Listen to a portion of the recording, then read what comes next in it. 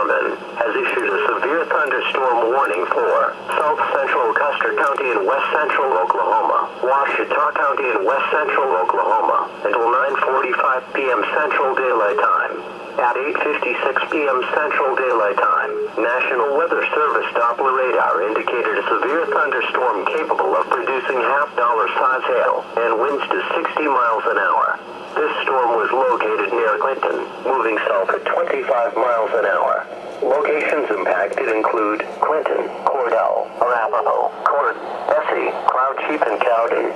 This includes Interstate 40 between mile markers 60 and 75. Move inside a sturdy building until the storm has passed.